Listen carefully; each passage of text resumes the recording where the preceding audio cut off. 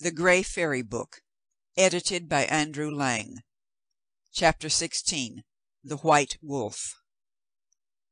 Once upon a time there was a king who had 3 daughters. They were all beautiful, but the youngest was the fairest of the 3. Now it happened that one day their father had to set out for a tour in a distant part of his kingdom. Before he left, his youngest daughter made him promise to bring her back a wreath of wild flowers. When the king was ready to return to his palace, he bethought himself that he would like to take home presents to each of his 3 daughters. So he went into a jeweller's shop and bought a beautiful necklace for the eldest princess. Then he went to a rich merchant's and bought a dress embroidered in gold and silver thread for the second princess. But in none of the flower shops nor in the market could he find the wreath of wild flowers that his youngest daughter had set her heart on. So he had to set out on his homeward way without it. Now his journey led him through a thick forest. While he was still about 4 miles distant from his palace, he noticed a white wolf squatting on the roadside, and behold, on the head of the wolf there was a wreath of wild flowers. Then the king called to the coachman and ordered him to get down from his seat and fetch him the wreath from the wolf's head. But the wolf heard the order and said, "My lord and king, I will let you have the wreath, but I must have something in return." "What do you want?" answered the king. "I will gladly give you rich treasure in exchange for it." "I do not want rich treasure," replied the wolf. "Only promise to give me the first thing that meets you on your way to your castle. In 3 days I shall come and fetch it." And the king thought to himself, "I am still a good long way from home. I am sure to meet a wild animal or a bird on the road. It will be quite safe to promise." So he consented, and carried the wreath away with him. But all along the road he met no living creature till he turned into the palace gates, where his youngest daughter was waiting to welcome him home. That evening the king was very sad, remembering his promise. And when he told the queen what had happened, she too shed bitter tears, and the youngest princess asked them why they both looked so sad, and why they wept. Then her father told her what a price he would have to pay for the wreath of wild flowers he had brought home to her, for in 3 days a white wolf would come and claim her and carry her away, and they would never see her again. But the queen thought and thought, and at last she hit upon a plan. There was in the palace a servant maid the same age and the same height as the princess, and the queen dressed her up in a beautiful dress belonging to her daughter, and determined to give her to the white wolf, who would never know the difference.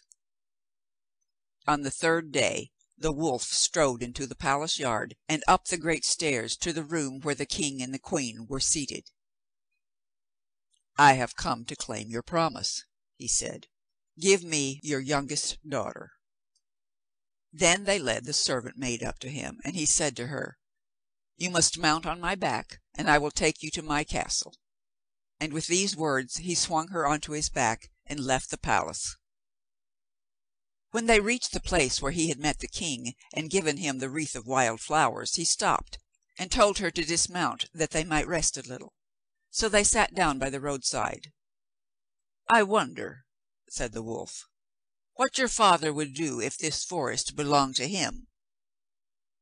And the girl answered, "My father is a poor man, so he would cut down the trees and saw them into planks, and he would sell the planks, and we would never be poor again, but would always have enough to eat."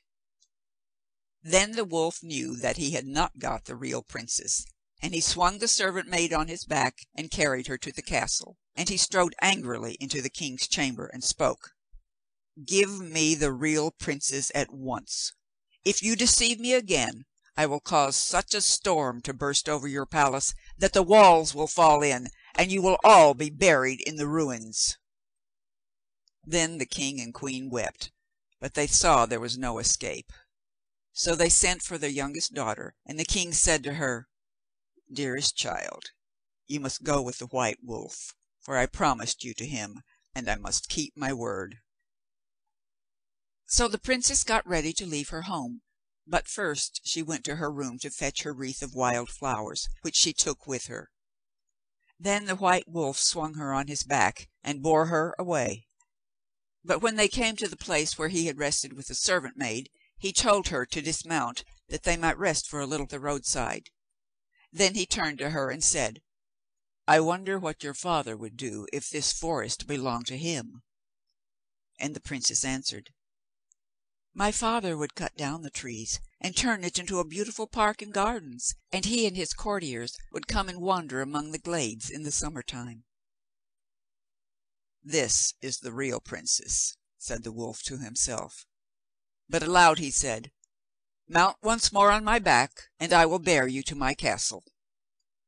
And when she was seated on his back he set out through the woods, and he ran and ran and ran, till at last he stopped in front of a stately courtyard with massive gates. "This is a beautiful castle," said the princess, as the gates swung back and she stepped inside. "If only I were not so far away from my father and my mother." But the wolf answered, "At the end of a year we will pay a visit to your father and mother." And at these words the white furry skin slipped from his back, and the princess saw that he was not a wolf at all, but a beautiful youth, tall and stately, and he gave her his hand and led her up the castle stairs. One day, at the end of half a year, he came into her room and said, "My dear one, you must get ready for a wedding. Your eldest sister is going to be married, and I will take you to your father's palace. When the wedding is over, I shall come and fetch you home. I will whistle outside the gate, and when you hear me, pay no heed to what your father or mother say. Leave your dancing and feasting, and come to me at once. For if I have to leave without you, you will never find your way back alone through the forests." When the princess was ready to start, she found that he had put on his white fur skin, and was changed back into the wolf, and he swung her on to his back and set out with her to her father's palace, where he left her, while he himself returned home alone. But in the evening he went back to fetch her, and standing outside the palace gate he gave a long, loud whistle. In the midst of her dancing the princess heard the sound, and at once she went to him, and he swung her on his back and bore her away to his castle. Again, at the end of half a year, the prince came into her room as the white wolf and said, "Dear heart, you must prepare for the wedding of your second sister. I will take you to your father's palace today, and we will remain there together till tomorrow morning." So they went together to the wedding. In the evening, when the two were alone together, he dropped his fur skin, and ceasing to be a wolf became a prince again. But they did not know that the princess's mother was hidden in the room. When she saw the white skin lying on the floor, she crept out of the room and sent a servant to fetch the skin and to burn it in the kitchen fire. The moment the flames touched the skin, there was a fearful clap of thunder heard, and the prince disappeared out of the palace gate in a whirlwind, and returned to his palace alone. But the princess was heartbroken, and spent the night weeping bitterly. Next morning she set out to find her way back to the castle, but she wandered through the woods and forests, and she could find no path or track to guide her. For 14 days she roamed in the forest, sleeping under the trees, and living upon wild berries and roots, and at last she reached a little house. She opened the door and went in, and found the wind seated in the room all by himself, and she spoke to the wind and said, "Wind, have you seen the white wolf?" And the wind answered, "All day and all night I have been blowing round the world, and I have only just come home, but I have not seen him." But he gave her a pair of shoes, in which he told her she would be able to walk 100 miles with every step. Then she walked through the air till she reached a star, and she said, "Tell me, star, have you seen the white wolf?" And the star answered, "I have been shining all night, and I have not seen him." But the star gave her a pair of shoes, and told her that if she put them on she would be able to walk 200 miles at a stride. So she drew them on, and she walked to the moon, And she said, "Dear moon, have you not seen the white wolf?" But the moon answered, "All night long I have been sailing through the heavens, and I have only just come home, but I did not see him." But he gave her a pair of shoes in which she would be able to cover 400 miles with each stride. So she went to the sun and said, "Dear sun, have you seen the white wolf?" And the sun answered, "Yes, I have seen him, and he has chosen another bride, for he thought you had left him and would never return, and he is preparing for the wedding. But I will help you. Here are a pair of shoes. If you put these on, you will be able to walk on glass or ice, and to climb the steepest places. And here is a spinning wheel, with which you will be able to spin moss into silk. When you leave me, you will reach a glass mountain. Put on the shoes that I have given you, and with them you will be able to climb it quite easily. At the summit you will find the palace of the white wolf." Then the princess set out, and before long she reached the glass mountain, and at the summit she found the white wolf's palace, as the sun had said. But no one recognized her, as she had disguised herself as an old woman, and had wound a shawl round her head. Great preparations were going on in the palace for the wedding, which was to take place next day. Then the princess, still disguised as an old woman, took out her spinning wheel, and began to spin moss into silk.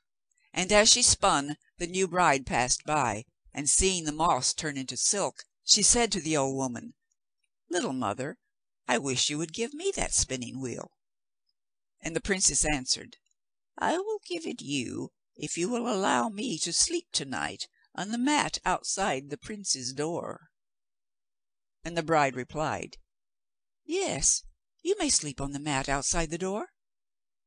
So the princess gave her the spinning wheel, and that night, winding the shawl all round her, so that no one could recognize her, she lay down on the mat outside the white wolf's door.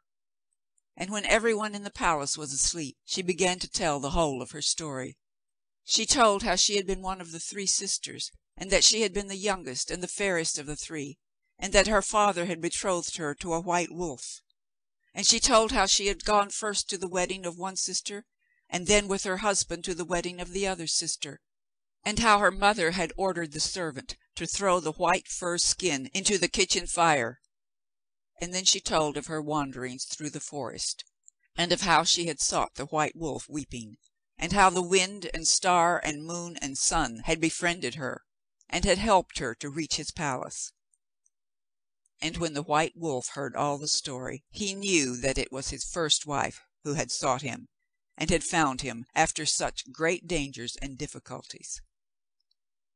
But he said nothing, for he waited till the next day, when many guests, kings and princes from far countries, were coming to his wedding.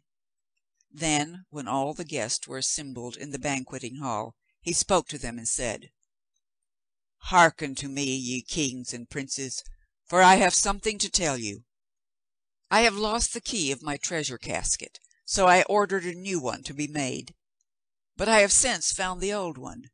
Now, which of these keys is the better?" Then all the kings and royal guests answered, "Certainly the old key is better than the new one." "Then," said the wolf, "if that is so, my former bride is better than my new one." And he sent for the new bride, and he gave her in marriage to one of the princes who was present, and then he turned to his guests and said, "And here is my former bride."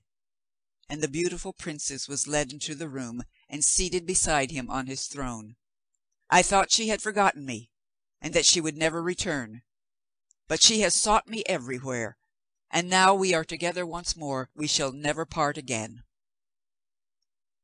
End of chapter 16.